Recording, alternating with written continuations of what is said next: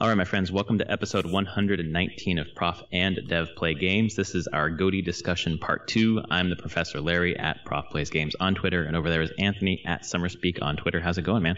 Pretty good. Getting ready for Christmas. Yeah, us too. We're wrapping presents and, basically wrapping presents. I should do that today, while my family's out, but yeah, we'll see. I'll at least wrap some of my wife's presents. That'd be good use of time. It'd be a good time. It'd be a very good use of time. Right. We'll see. We're basically, my wife and I are taking turns. When one's with the kid, the other person's going to be out wrapping presents and things like that. That makes sense. Yeah. Oh, juggling a baby. It's a thing. It is a thing, that's for sure.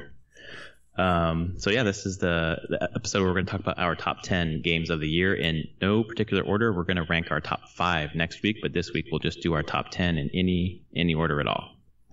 So how do you want to do this? Just go back and forth one by one, or? Yeah, I guess one by one, unless one of us says a game that matches up with the other person. Oh yeah, that makes sense. Then we'll just continue talking about it. Yeah, we'll just jump in. Yeah. And to make sure it's in any order for me, I'm just going to have you give me a number 1 through 10, and I'll choose that game and discuss it. So it's just totally random. Oh, right. I could do that with a die. Yeah, there you go. You have a 10 set. Do they have? Is that a thing? I have 10-siders. Yeah. Okay. I figured you probably have all siders. I have a whole bag of 10-siders right here. Right. Actually, the first dice I ever bought. They're the dice for Mage when I played in high school. Oh, you still have those dice? Yeah. Wow. Of course I do. Gotta save my dice. All right. I will die, and you can go. Okay. 10. All right. So my game number 10 on my list is Cuphead. So I've only put a couple hours into Cuphead, but it's clearly one of my favorite games of the year. Just because the animation is just stellar, and the soundtrack is just a custom-made soundtrack for this game. But it just looks like a 1930s cartoon, basically. That you're playing, and the whole, there was 2-year ramp up to this game coming out, and people talking about how it's going to be this boss rush game and how it looks really pretty, but who knows what the game's going to be like. But it really just came across to me as the best parts of those old school platformer games where you get to the boss and it's just memorizing the patterns and almost pixel perfect jumps and maneuvers, and it's just the whole package is really, really great for that game. So like a good Mega Man boss. Really, yeah, like a good Mega Man boss. But I always felt that Mega Man bosses, at least some of them, were a little either too hard or too cheap. Just they were more frustrating than Cuphead is for me right now. I've only played 4 or 5 bosses so far, but I know that the frustration will ramp up later. But yeah, I think that comparison is pretty apt in terms of just the feeling that you get there. It's just this, contained room experience with this boss where you have to learn everything and just try over and over and over again. Kind of reminds me a little bit of Tropical Freeze or Donkey Kong games where you get to the boss and they have a very set pattern, and I think those are frustrating but fair, and that's what Cuphead feels like to me. So I'm really, really enjoying my time with it so far. A lot of trial and error, and every time you make a mistake, it's you that made the mistake. So yeah, that's always nice. Yeah, so that's my number 10. Not number 10. That's just 10 on my list. Yeah. No rank here. So you're going to roll dice for yourself, right? Yep. 7. This was one I questioned putting on my list, but decided it does count for this year, which is Final Fantasy XII: The Zodiac Age. Oh yeah, totally. Because I guess it's the Zodiac Age. It is a revamp, remaster. It has new features, so it's a new SKU. It's a new SKU. There are a couple I didn't put on here, for weird reasons. Dead Cells wouldn't be on here because it's not actually out yet. It's early access, and I don't want to put an early access game on here right now. Who knows what that game will be when it's finally released? But next year, I'll probably make some time. And then I definitely have an early access game on my list, so that'll be fun. I just was no, I can trim this down. And there was a couple things if it's a new SKU, I'm playing Stardew Valley on Switch. That's true. But I don't want to give it. I already enjoyed that game last year, so... And that's basically the exact same game, right? It pretty much is. Yeah. Just Switch and mobile. But number 7 for Final Fantasy XII: The Zodiac Age. You've heard me talk about it. It's pretty much the ultimate version of that game. It's still shockingly pretty for a game that came out 10 years ago. surprisingly so. The characters look really good still. The environments are a little on the blocky side and low texture a bit, but I'm impressed at how well graphically it holds up, and then mechanically it was far ahead of its time on gameplay.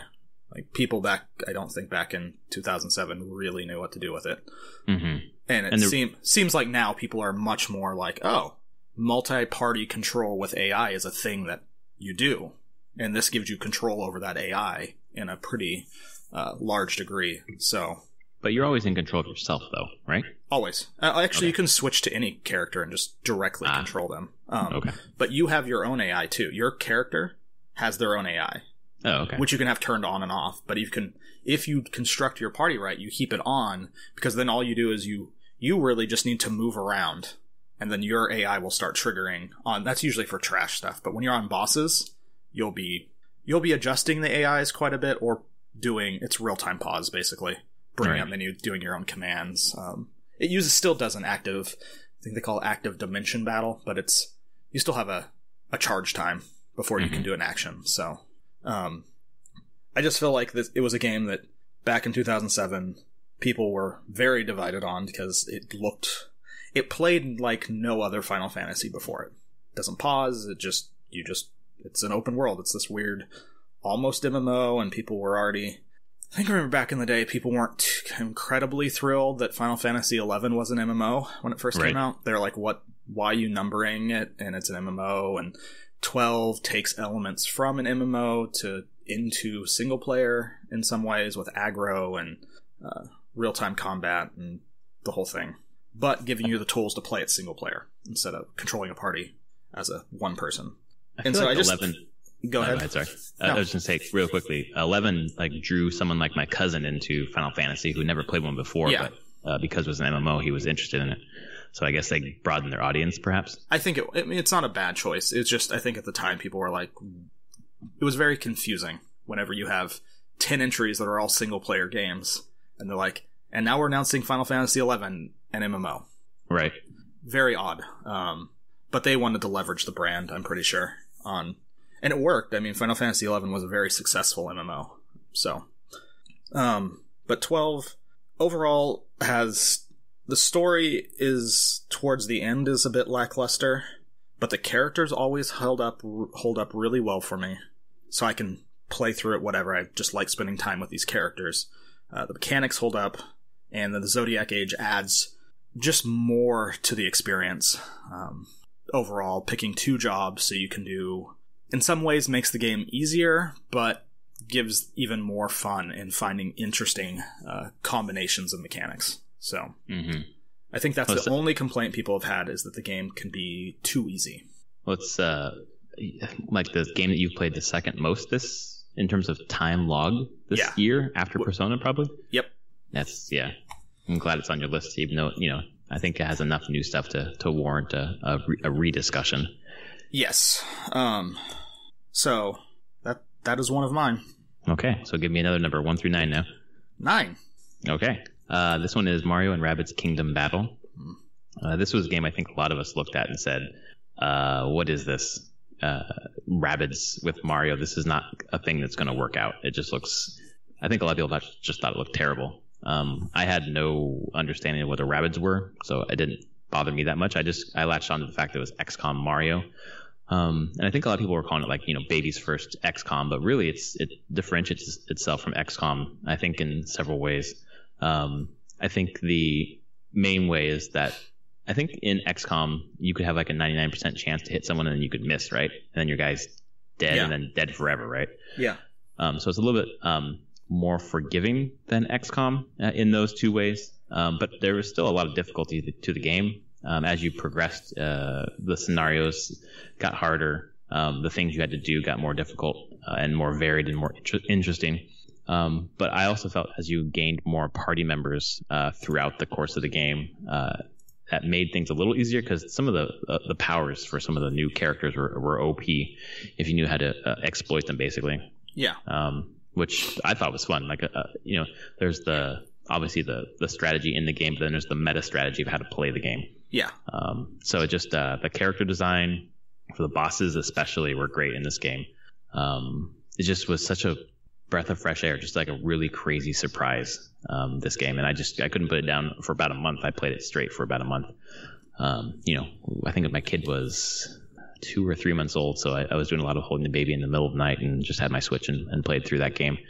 The soundtrack, I think, is Grant Kirkhope. It was really good from what I listened to. Sometimes I would play with no sound, but there was one particular boss at the end of World 3 that's a musical boss that is just even if you don't play the game, the song in and of itself is really interesting to hear. It really references some Mario history and just really smart and funny. And that's the thing that surprised me a lot, was that the game was funnier than I thought it would be. Some of the Rabbids stuff obviously is kind of juvenile by design, but it had a lot of good stuff, I thought.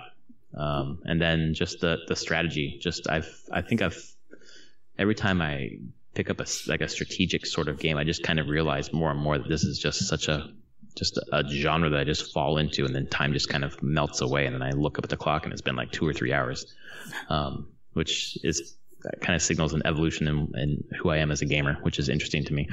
But for a third-party title on Switch, it was probably the best, and I think Ubisoft said it sold 20% of their sales this year was that particular game.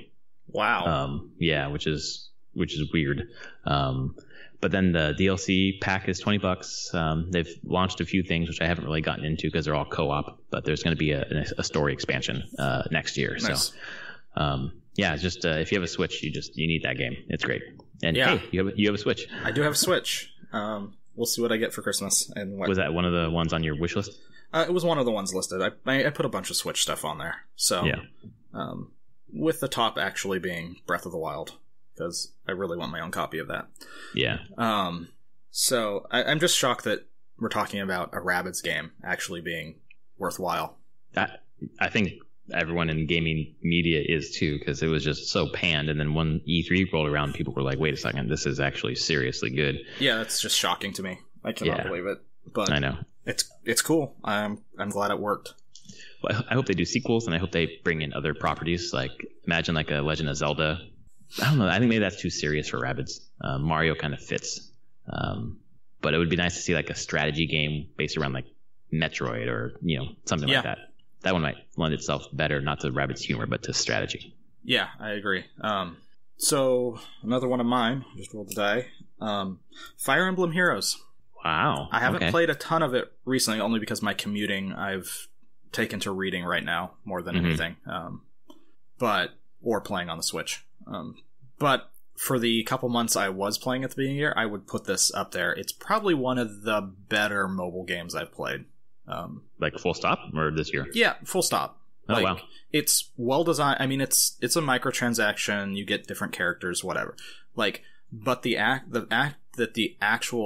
there's actual tactics in the game.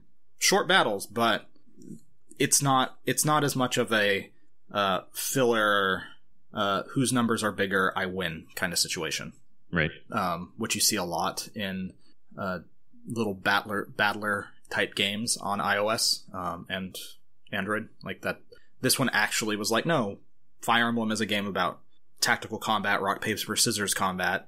So we're going to take that and we're going to make it smaller and make it something you can finish quickly, but still have a feeling for using some tactics, which I've appreciated quite a bit, especially after seeing, I panned it, Animal Crossing being brought there, and hopefully in the future some other things will work more towards Fire Emblem Heroes style of, like, I would say being truer to the property, and still keeping some depth there.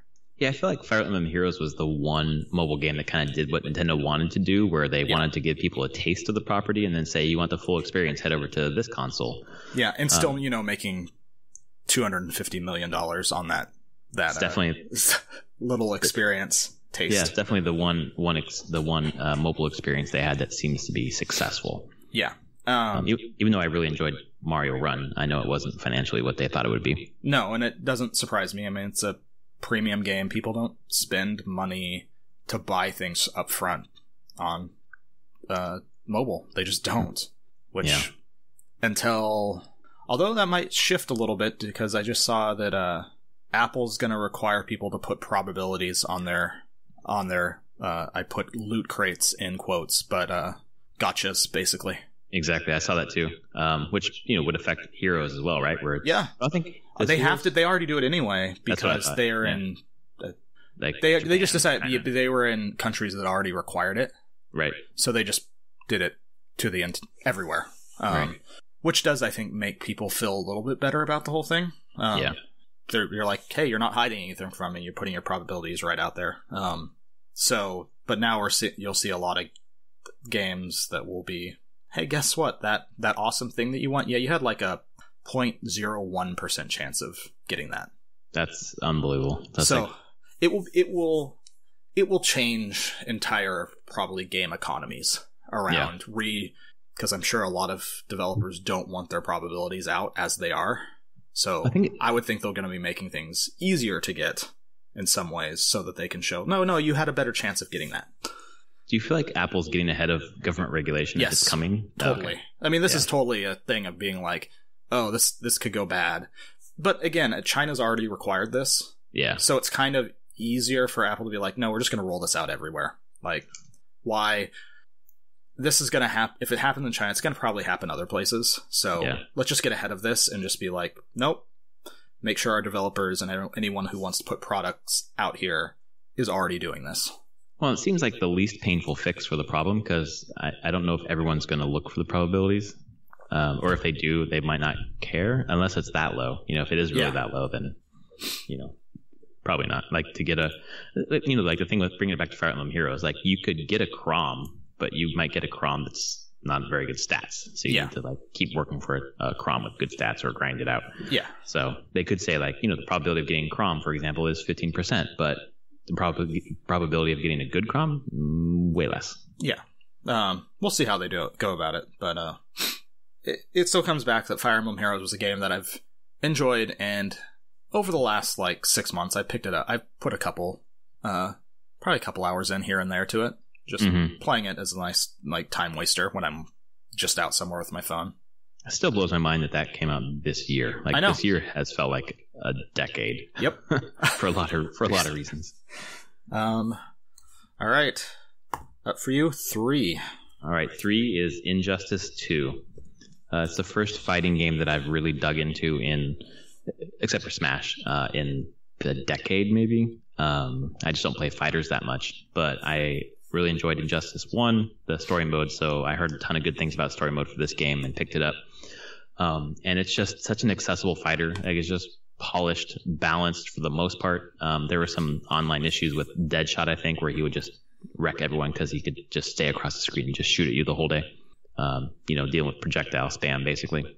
But it just looks gorgeous at 4K, HDR.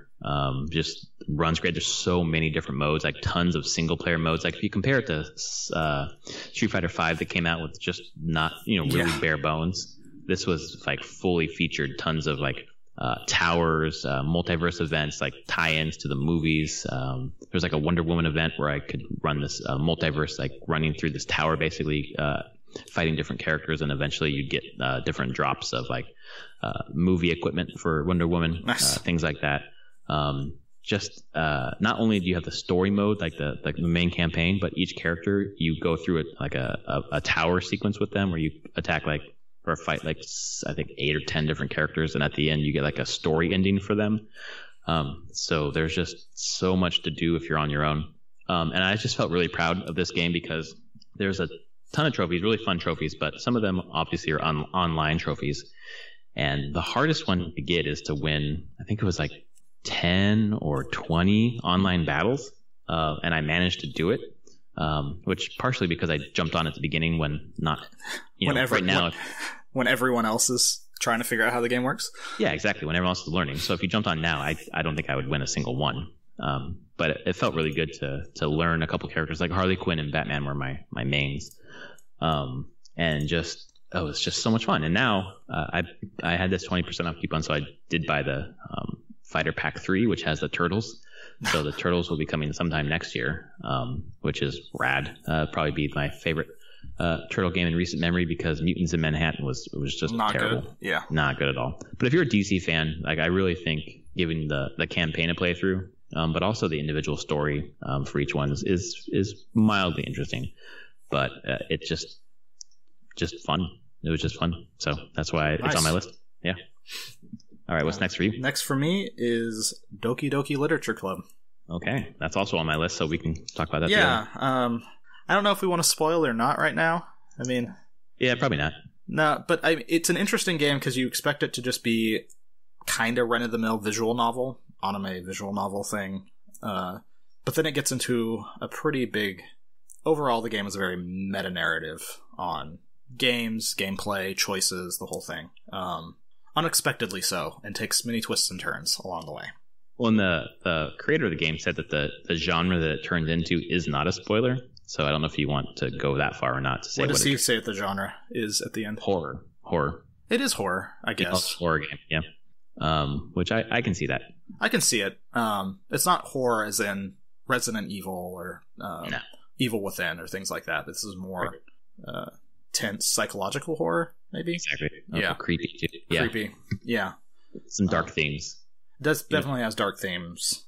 It tells you right up front, like kids and people with certain issues probably shouldn't play this game. Yeah, and you shouldn't. Trust those warnings.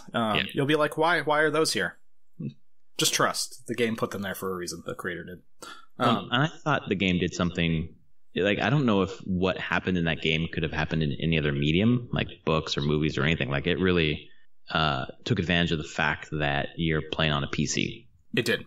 And, people are talking about how they hope it ports to the PS4, and I don't see how that would work, to be honest. No, I think it would lose some of its strength. Because you're right. Like, it does interesting things, storytelling through the fact that you're on a PC. Right. Not to give too much away. And I think some of the last time if it was on a console, they wouldn't just be able to port it. They'd probably need to adapt it and change some things around to maybe do things that consoles could do. Right. Yeah, it would be interesting. I mean, theoretically they could do it on PS4. I could see how they would do it, but it wouldn't just be like, oh, let's just slap this into a PS4. They would have to adjust. I think the last time I've had a game that did that kind of use of storytelling or just kind of interesting stuff with the actual hardware was back when it was like the original Metal Gear Solid. Oh, isn't it the one where it made it seem like your controller wasn't working or something like that? You needed to swap if you swap your controller into port 2. To fight a specific, so that the boss couldn't read your mind. And if you had certain save files on your memory card for the PlayStation, it would reference those. That's really cool. And the games that you had saved and stuff. So it was an interesting. That was the first time it kind of broke the fourth wall for game playing. So yeah, I just was very surprised by Doki Doki. So that's why it makes it into probably 10 of the best I played this year. Well, and just having, I listen to hours and hours of podcasts every week, and just every single one mentioned this game. And it just kind of like, it was almost like a conflagration, just all of a sudden just burning everywhere. And it's like, well, we got to try this game. And I wasn't expecting a lot. And at the beginning, the visual novel aspect the story was okay, not that interesting to me, but it quickly got pretty interesting. So, kind of the surprise of the year for me, to be honest. I would agree. So number 5 for you. All right, number 5 is my early access game. Fortnite Battle Royale is on my top 10. Is it early access? Yeah, it's early access. When you load it up, it says early access, even though PS4 doesn't have any early access, program. Yeah, it is. They call it early access because, like the main Fortnite mode, the Horde mode, basically. Yeah. It's going to be free to play next year, and they're basically doing a beta, even though they're selling founders packs and everything else right now. But this part is free, the Battle Royale. We've talked at length about, PUBG using Unreal and then Epic, obviously creating Unreal, but they're doing their own brand of Battle Royale. And I haven't played a second of PUBG, but the fervor, or just how it took the gaming gamers by storm this year, just put it on my radar. And I started playing a lot with my friend Ted here. And we try to play once a week, do duos. And it's just a lot of fun playing with him, just reminds me of multiplayer back in the day with my cousin playing Counter-Strike, just having fun online with someone. Do you play with sound now? Yes, I do. I initially started that game without sound, and that's terrible because you don't hear anyone sneaking up on you. I just die and not know why. But just the way that the game focuses you, like the storm that comes in and kind of just herds everyone toward the middle of them, or some spot on the map, is a really smart mechanic. It just kind of ratchets up the tension a bit. But since I've been playing with my friend Ted quite a bit, I've actually played by myself. And I was playing yesterday while my daughter slept, and played 2 or 3 rounds and died pretty quickly. And then the 4th round I got to, I was in the top 10, and I was like, she's gonna wake up, isn't she? And then she woke up, started crying. So I put the controller down like a good dad and went upstairs and took care of her. But I got to the top 10 and had to walk away, and it just like, such a good game. Where were you? Did you see what your final standings were? No, because when I came back down, the PS4 had gone into rest mode. Oh, that's too bad. It would have been funny if you made it to top 5. And your controller's just sitting there because you're hiding somewhere, and it's just like, yeah, no one found you. Well, and I did. There's like a culvert somewhere that I basically was camping in because I knew she was going to cry pretty soon. But I built a wall on both sides of me, so I was really hidden. So if the storm didn't get me, it would have been taken a while for someone to find me. Nice. But the thing that I think Fortnite does that I don't see, that I think stands out from Battle Royale, even though I haven't played Battle Royale, is the building mode. They took the building mode from Fortnite, the proper version, or proper mode, and you build houses around you, build walls to block bullets. My friend Ted taught me, like if you're on a high mountain and you need to get down really quickly, you just jump off or you slide down the mountain, and as you do, you build ground beneath you so that you don't take fall damage. So it's a quick way to traverse. And then you can also build floor. Like if there's 2 mountain peaks you want to get to the other one, you just build floor across in front of you. So as long as you have enough material, you can just get across in the sky. So there's a lot of ways to kind of not break the game, but just traverse in different ways because there's no vehicles like PUBG. But I really get the whole 100-person battle royale, like why people are excited about it, because it really is a lot of fun. I don't think you've played Fortnite yet. No, I've kind of stayed away from these games because I worry about how much time I'd put into them. I think it's probably a good idea. I think I've only put 7 to 10 hours overall in Fortnite. Okay. So I'm keeping it in check, but it's definitely the fever is growing. Yeah. But yeah, that's my number 5. All right, and 3 for me would be Horizon. So this was a game that weirdly I played, and then Zelda. I think the worst thing this game did was come out around the time Breath of the Wild did. I 100% agree. Like these 2 games should not have come out anywhere near each other. Horizon especially should have just been, although release dates are planned so far in advance, they would have no clue. Like this just happened that way. So that's probably the biggest disservice this year to Horizon was that release timing. But after playing it, then going to Breath of the Wild, and then coming back to Horizon later in the year and platinuming it, I kind of just fell in love with, one, it's a gorgeous game. I really started to enjoy the combat quite a bit and setting up just crazy traps for the big robot dinosaurs. And I guess that's a key thing is it is like a world you haven't seen before. Right. It's definitely a new take on an open world, and you're like robot dinosaurs, and then you play the story and you're like, okay, robot dinosaurs, I'm on board. I get it. And I think some of the stuff is, it's a game where I felt just as I was playing, I learned more and more as I played. And towards the end of the game, I was like, I platinumed it, so I did all the challenges, and that deals with taking down like the biggest dino robots in the game really quickly at the end and doing crazy things. And you learn that there's quite a bit of depth to the combat, more than I even thought at the beginning. So you were doing more than just using arrows. You were using the traps and everything else. Oh, traps, snares, taking control of different, because I had to do all the cauldrons, so I could take control of every different type of robot in the game by the end. Blowing off specific items and weapons off the different dinos. Like, there's a lot to the game once you start getting deeper and deeper into it. I never even did a cauldron. Oh, the cauldrons are neat. They're just like self-contained. Like tombs, right? From Tomb Raider. Yeah, right? basically. They're self-contained levels. Each one has its own variation of different things.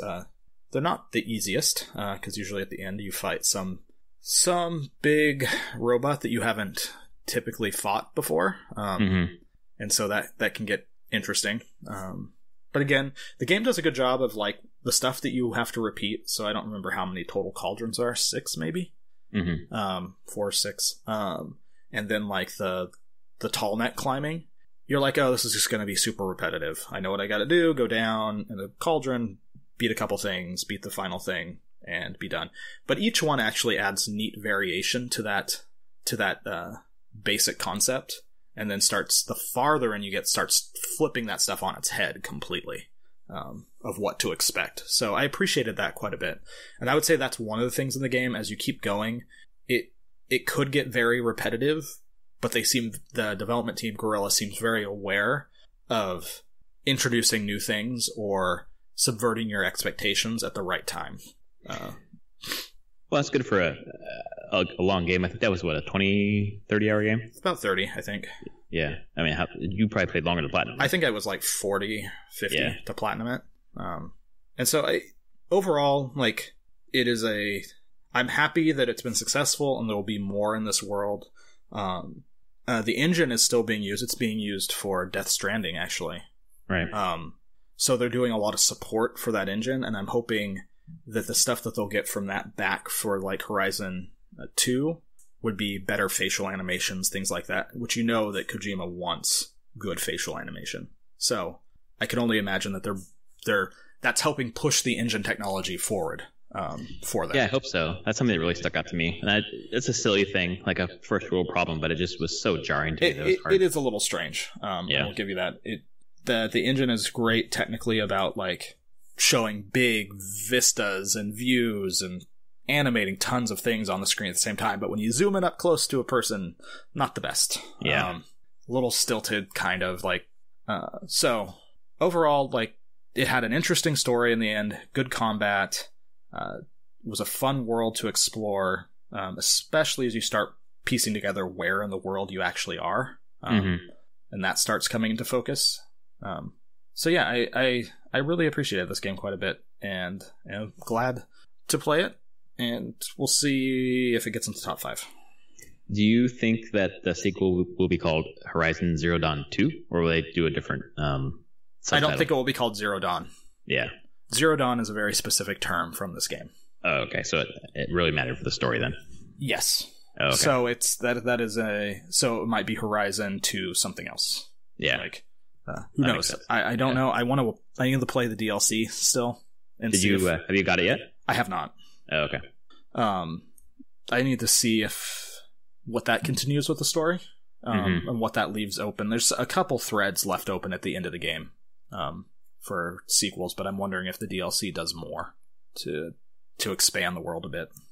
I know it explores that new tribe, right? It does. You go north a bit. So I'm hoping, crossing fingers. Yeah. I think one of my gaming resolutions for next year, which I'll get into next episode, involves a Horizon. So I hope to revisit it sooner than later. All right. Because if you liked it so much, that I need to get back to it. Yeah, it clicked for me. It took a little bit, but it finally, once it did, it really clicked, and I was like, okay, I'm in. For you, have we done 2? No. Okay, 2. All right. Number 2 on my list, obviously not unranked, but is another one that I played with my friend Ted. It's Resident Evil 7, which is a game that I would not have expected to play, let alone put on the top 10 list. Just another surprise from this year in a year full of great games. Just a very solid, from what I understand, return to form for Resident Evil. People compare it to 4 in terms of how good it was. Just creepy.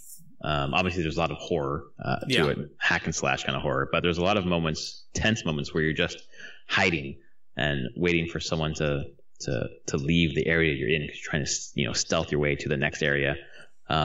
Just this, there's this. The setup is basically this family in this house is where your girlfriend was living, or she went to visit, or something like that. And you go there to look for her, and some bad stuff has happened to her. Some psychological stuff going on, and then you meet the family, and they all kind of are grotesque monsters. And the story kind of tracks with that for the most part. There's some twists at the end, but it's just tense in a good way. Like I don't consider myself a person who really likes horror, but to play with someone else and to kind of like break the tension with someone else was really like, I felt like it was the way to play the game, where it was like a really huge adrenaline rush, and then you kind of come down off of that, and then when you're playing with someone, you can kind of talk about it and just make fun of each other for just screaming. Like we screamed so much. You can cut the tension a bit. Exactly. And just, we were playing in my living room with my wife. She was around and she was just like, you guys are crazy. It was just, I take it that the VR is like, I guess, the way to experience that game. Oh God, I wouldn't want to do that. Yeah, no. I might die. But there was enough new stuff going throughout. Like it didn't feel like repeating the same sequence over and over again. There was a lot of variation. And just, that second, we played it in 2 sittings. One was a 3-hour sitting, and the second one we did 7 hours straight. Oh wow! And just I don't usually do that. It was just it was such a fun communal experience that I really enjoyed my time with that game. I don't think that I would play it again, and I'm not like chomping at the bit for another Resident Evil or anything like that. But it's piqued my interest in terms of horror games to play with friends. Yeah, so I might have to visit that at some point. I haven't played a Resident Evil in a very long time. It's fun to play with people if you could get people to play with you. Yeah, that's not going to happen locally. Right now. Yeah, your wife's not into horror? No, not at all. Yeah. I think the last one I played was 4 on GameCube. And that was communal in college. So that was easier, and I haven't played one since. So yeah, so I'll have it on the list eventually. Yeah, it's in my top 10. I don't know where it's going to shake out in terms of rankings, but it's an experience that I had in March, maybe it was March or February or April, one of those 3 months, and it just has stuck with me the entire year. I keep thinking back to that gaming experience and that game specifically. So yeah, there you go. It's on my list. So for me, next one would be Torment: Tides of Numenera. Mm-hmm. So putting 20-ish hours into it now, and I will continue through it. The writing is really interesting, and it's super weird, and I find that its breaking of fantasy and sci-fi molds refreshing in a lot of ways.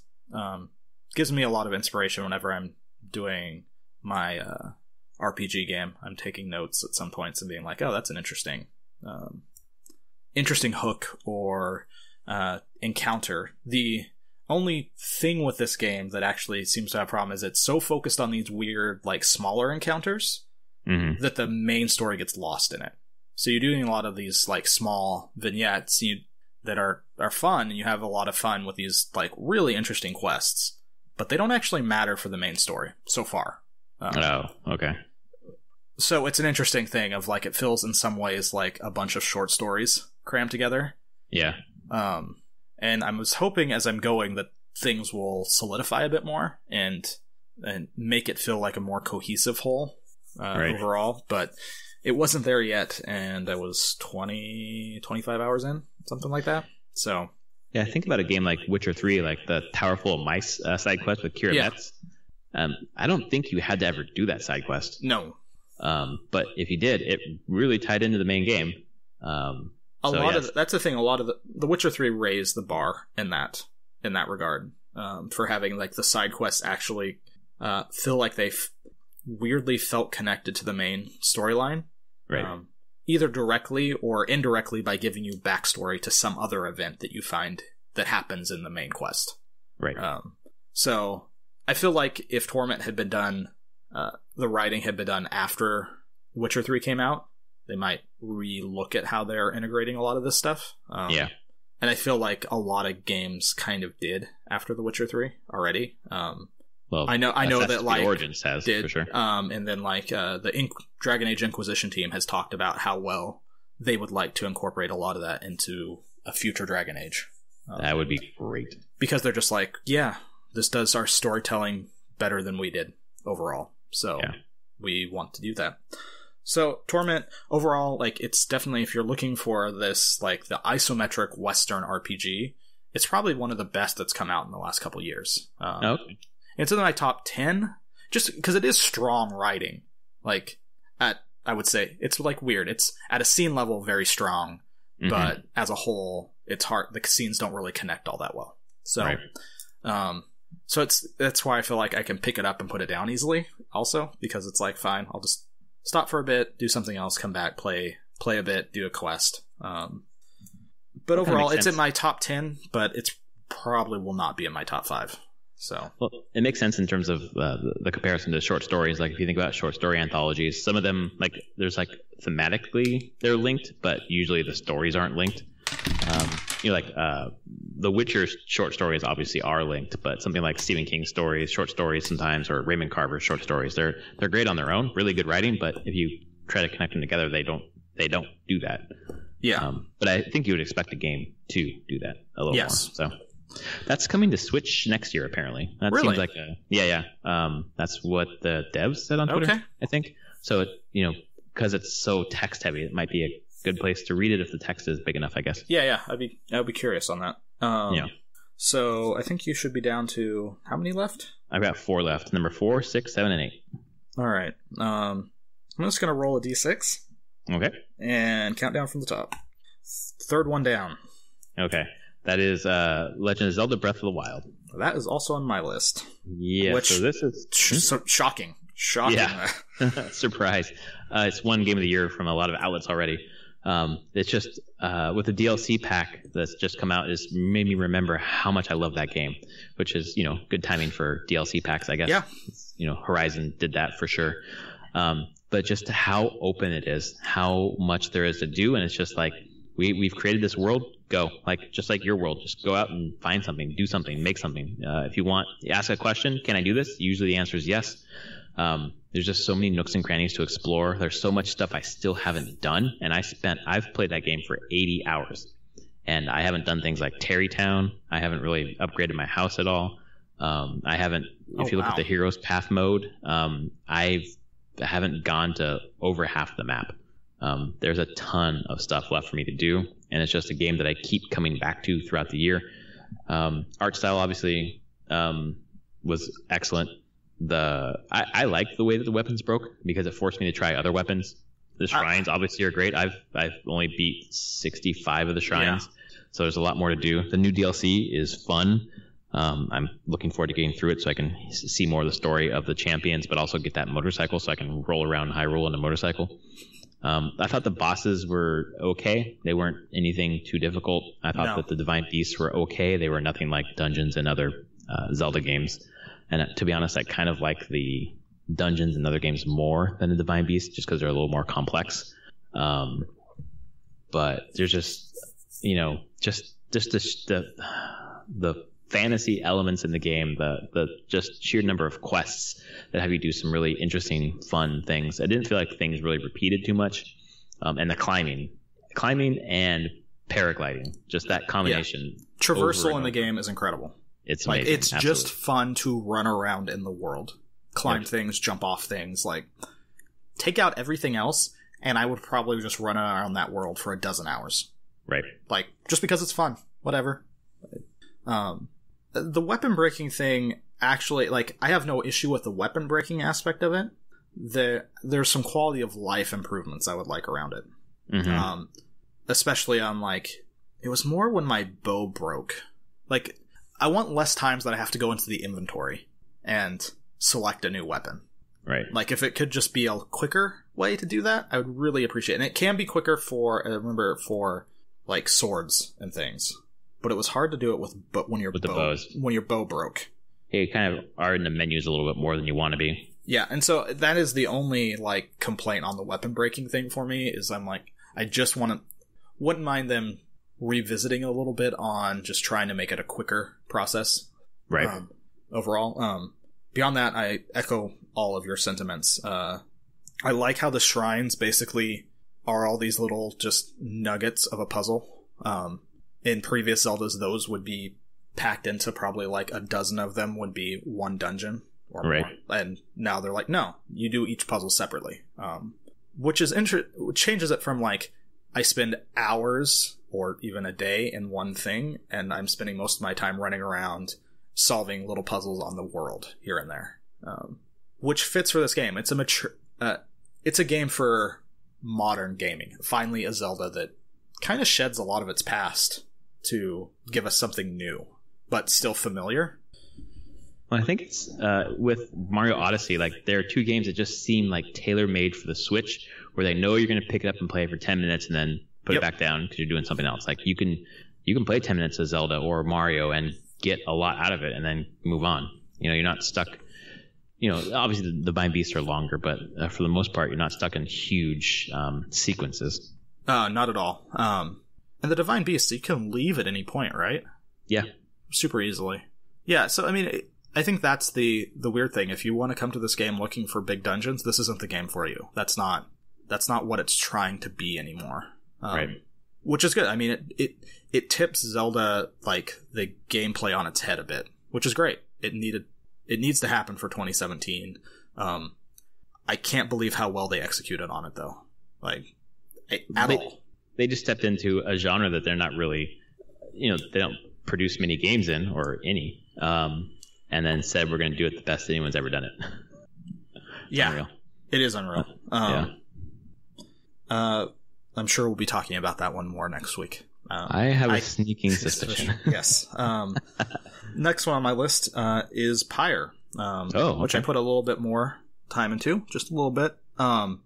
It's everything a Supergiant game is. It's gorgeous. It has great soundtrack, interesting mechanics. And then this one, actually, when we talk about Doki Doki, presents itself in a bit as you have the fantasy sports section, and then you have a very visual novel section between things where the visual novel sections really impact the sports section. Permanent choices that just change your roster, change benefits you get for like the entire game. So you have to make kind of hard decisions. And so overall, it's one that, again, this one will not be in my top 5, but as a 10, it's a game that I'm now very much, I'm like, as soon as I actually get time to sit down again and feel like I can play something, I want to just power through this one. And I think right now it's even on sale on Steam, the Steam sale. Oh, yeah. I think it's like 50% off, so. Yeah, I recently picked it up on I had that 20% off coupon, and it was on sale like a couple months or two ago. I haven't touched it yet, but I just, from the visual novel aspect, like I played the sport part at PAX last year, and it was interesting, but the visual novel aspect and the fact that win or lose, the story continues, and it changes the story based upon whether you're winning or losing, like all that. I like consequences for choices you make in games, so it sounds... It does. And I love the Transistor to death. Yeah. So yeah, this is, again, like them. It definitely has... What you do has ramifications. And I would say that the sports thing gets more and more interesting, too. Again, a play that could be repetitive, but then they start changing up especially the arenas. Right. In, like, all sorts of weird ways that really change your strategy when playing that.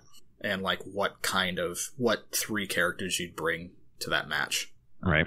So it's interesting. Like, overall, I don't think it's as strong as Transistor, but Transistor was really good. I really like Transistor. Really good. I mean, I tried Bastion. I couldn't get into Bastion like everyone else could. Transistor just hooked me. I just couldn't stop until I beat it. Yeah. So I'm hoping for at least something from Pyre similar in terms of just something really exciting that keeps me going. The story, I think it has more story than their other games. So that's something I'm looking forward to. But just the breadth of that studio, like those 3 games seem pretty different. They are very different. I think that's the one thing you can say about Supergiant is that the only consistent thing about their games is they want to focus on narrative and story, but gameplay is going to be different across all of them. Radically different. And I really want to do another playthrough of Transistor. Yeah, I've considered it because it's on sale too on PC. I'm like, I could pick it up on PC and replay it there, but I probably won't. Yeah, I'm probably gonna do some more trophies. Trophy hunt. Yeah. So what's the top of your list right now? Uncharted: The Lost Legacy. Nice. Uncharted: The Lost Legacy is, it's another Uncharted. It's as good as the other Uncharted's, except for that open world-ish section. I still come back to that. I get hooked on that just because it just threw the pacing out the window with that game. And those games are usually really well paced. I kind of felt the same way about Uncharted 4. Like when it had when it's two more open world section. Like in the Madagascar section. The Madagascar and the Jeep and then the boat. Right. Where I ended up wandering a bit more. It felt strange from a game that's very linear previously. Yeah, exactly. And it still wants to be a linear story game. Right. So I almost felt they were like, we just want to try out if we can do that. But I just don't think Uncharted was the right place for that. No. But it was a solid game. I loved everything. The story was good. The characters, I thought they had a good relationship. They were interesting. The traversal, just like figuring out where to climb. Just the set pieces, like there's just tons of action sequences. Like my wife would be, pumping while I was playing this game, and she just was not enamored by it, but really interested. Like she kept asking lots of questions about the game, and partially because the two characters are female, and it's a big deal for her. It should be to have people that she can relate to in games, but also just like that they looked normal, like had ponytails and not makeuped up and not sexy. I mean they were good-looking women, I guess, but not like they weren't there to stare. They're there doing their shit, which is not the most glamorous thing out there. Right. So it's just the action. It's more Uncharted. It's like a 7-hour story, just a very tight, focused Uncharted. And I hope that it's a template for them moving forward, like doing more Uncharted. I would love to play more Uncharted games. I'm fine with Nathan Drake being gone. But just, give me Sam Drake, give me more Chloe. It's just, got its hooks into me and I just couldn't stop playing it. It's just, I keep in my mind figuring out my top 5 and this one kind of hovers on the edges, because of things I played, after it, but, just quality that, it's Naughty Dog. So the quality of this game is just through the roof and in every aspect. And I immediately restarted it on Crushing, or I think it's Crushing, the highest difficulty, because I wanted to. Every time I finish an Uncharted game, I say I want to platinum this game, and I immediately restart it on the highest difficulty to do that. And then after an hour, I kind of sputter out because I've already played it. So I just need more time before I go back to it. But it's definitely a game that I want to go back and play. Just all the locales, all the levels, all the chapters, they're just so varied, so different. Even though it's all in India, it's just it's stunning. It's I think you can find it for $20 now, or it's a fucking steal at $20. All right. Yeah, I need to play that one.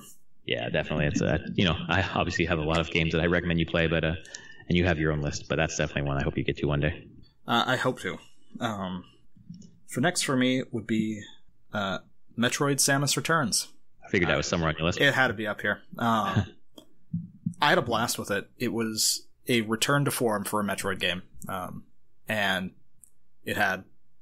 People have been clamoring for one for a long time. And yes, it's just a remake of 2, but I think 2 is probably one that most people haven't played. Right.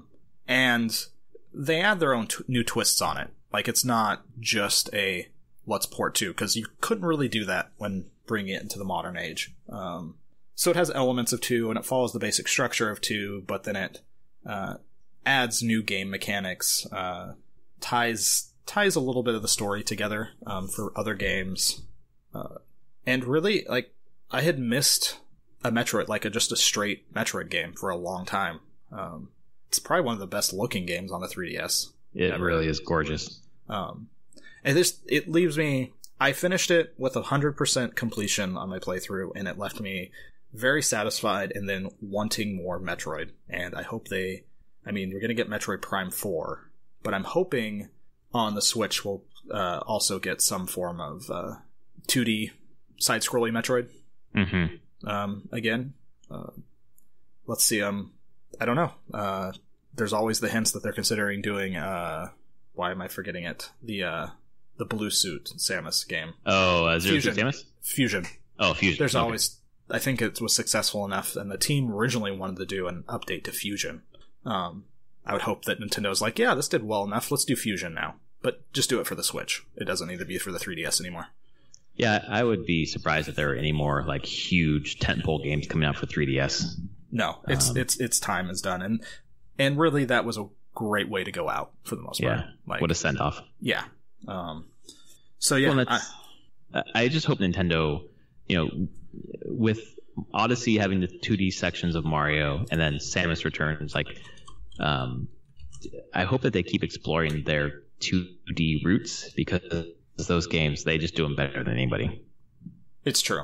I know Mercury Steam was, obviously the one that did this remake, but there's just, I know that they've moved on, like with Mario 3D and with Metroid, the Prime series, but there's still a ton of fans for the old games, and I'm glad that they threw those fans a bone with this game. My friend Brad here and you both are just like huge, rabid Metroid fans, and we're just so excited when this was announced. Yeah, I am so happy that they did, and it turned out better than I could have ever expected.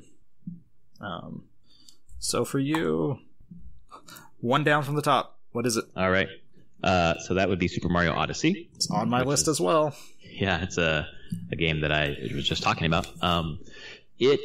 And I had forgotten how much I loved Mario 64. Like, when I talk about like my top 5 games of all time, like, I never mentioned 64. I always mentioned Super Mario World.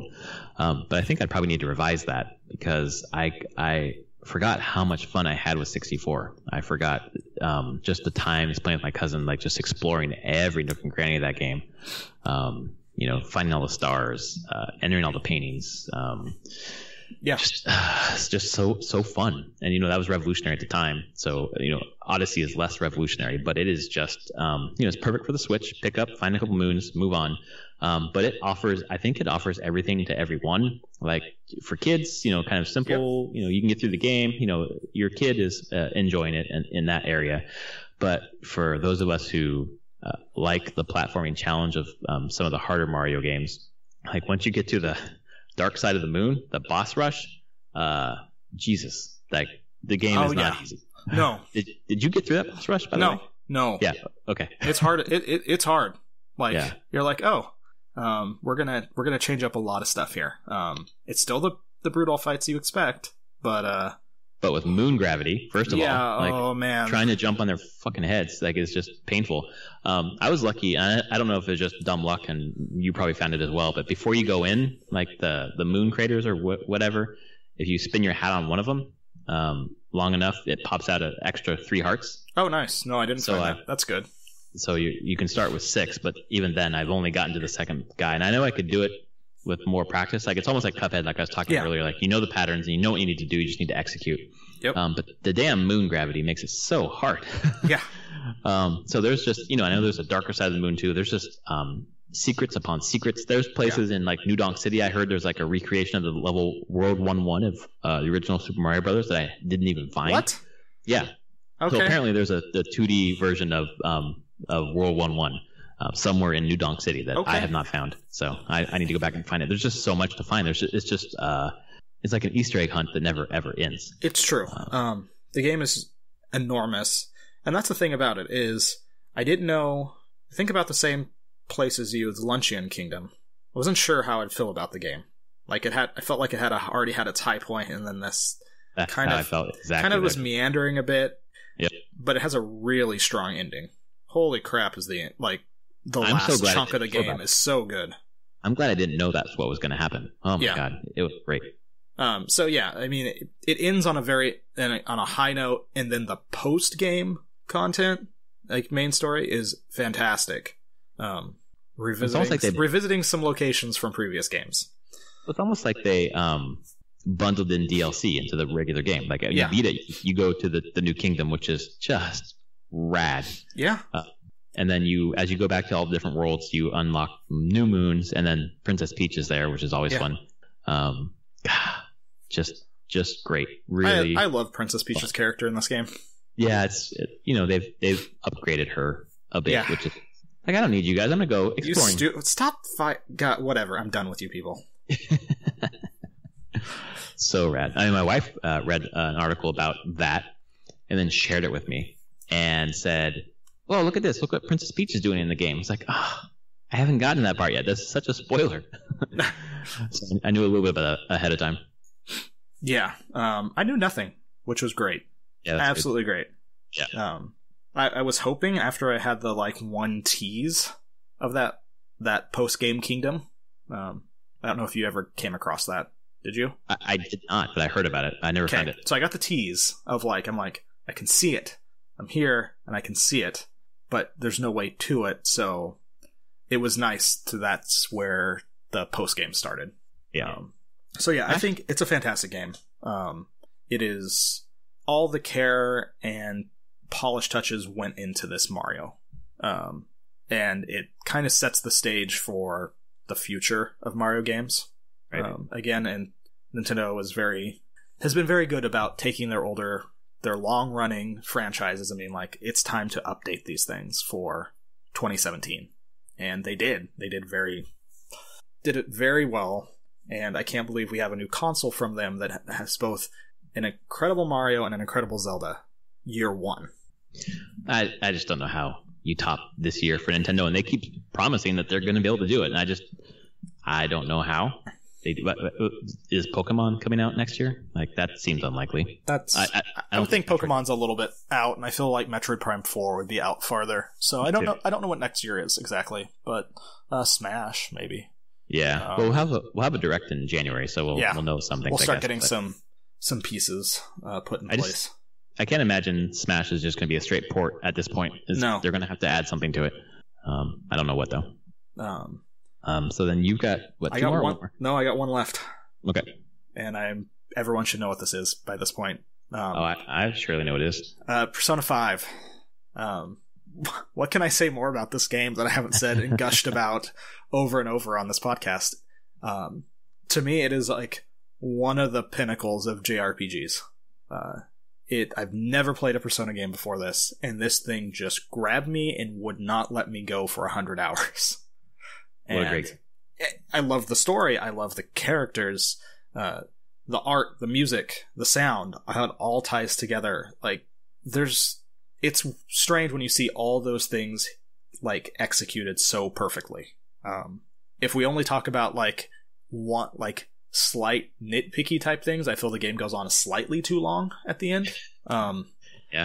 The ending just kind of drags. Not because it's not a good ending at the end. It's just you're like, all right, we just need to get to this now. Like, I have to do this thing before I get there. Oh God. But it works.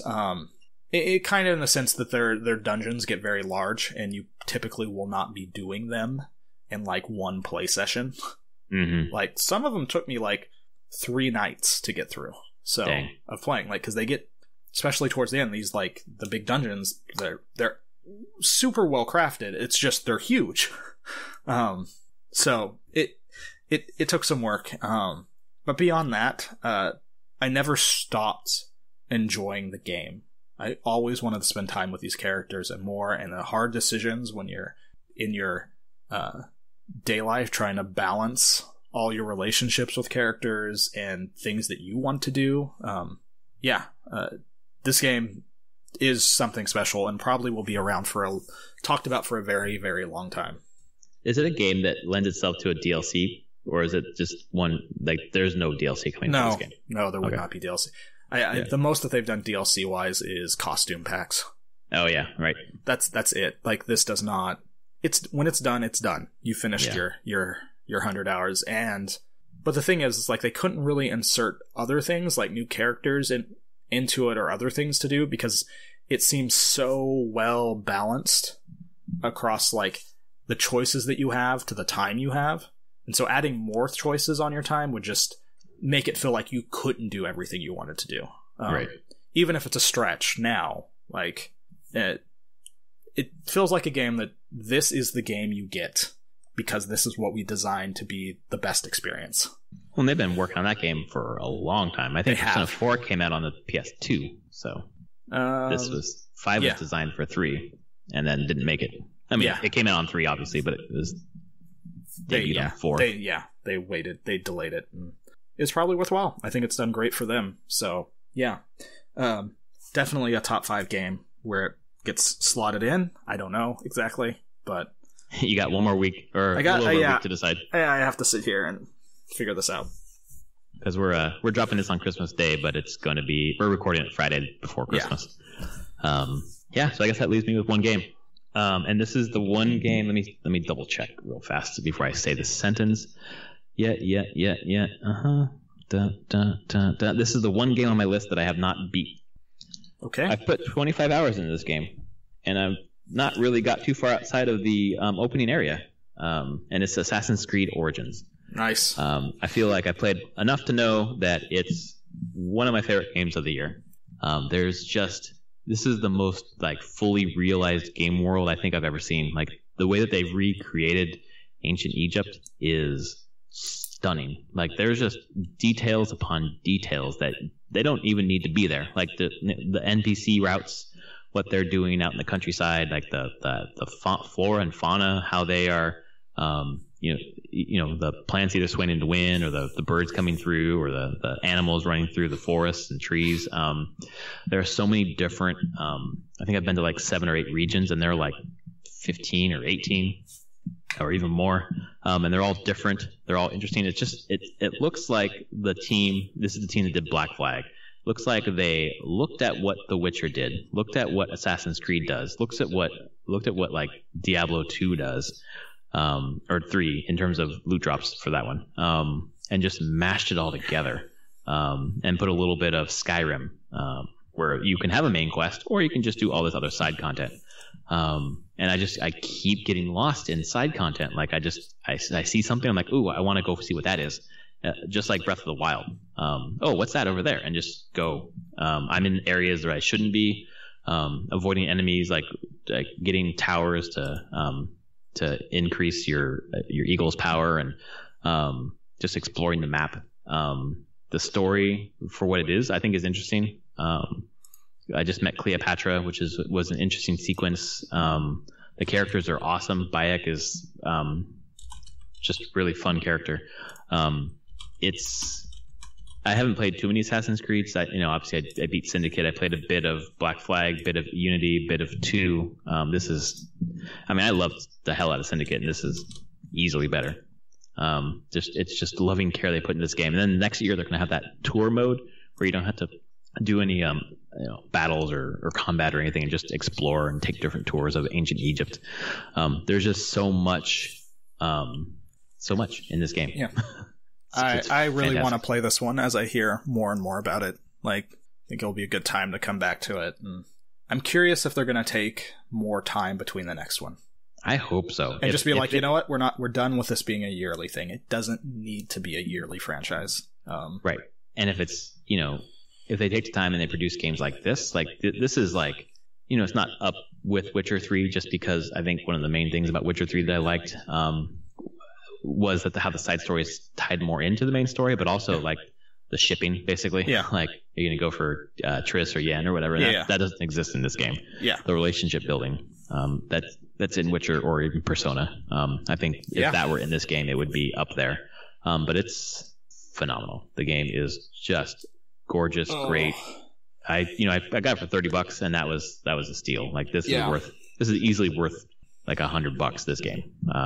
So it's unreal how good this game is. And it's, I feel pretty good talking about how much I like it, even though I haven't gotten through like even a third of the main story. I still have tons of things to unlock just because I've put so many hours in this game, like more than I've put into some of these other games on my list.